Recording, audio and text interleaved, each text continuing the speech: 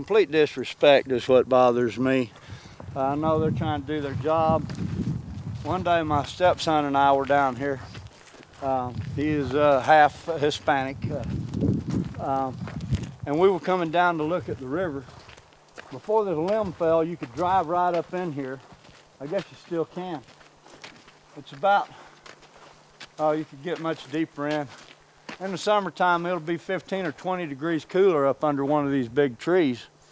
So me and my stepson was walking down here heading to the river to check it out. And there was a Border Patrol truck backed in here. The guy was asleep, okay? And we startled him. He jumps, you know. Now, these guys are fully armed with automatic weapons.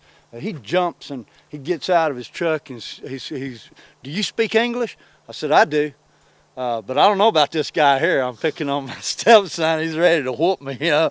And so he's on to him now. He wants to know if he can speak English and such, but it was kind of funny. He said, do you know where you're at? I said, I do. I know exactly where I'm at. Do you know where you're at? He said, I'm sitting on a red-hot international crossing. I said, you're in my backyard and you're taking a nap. That's what you're doing, man.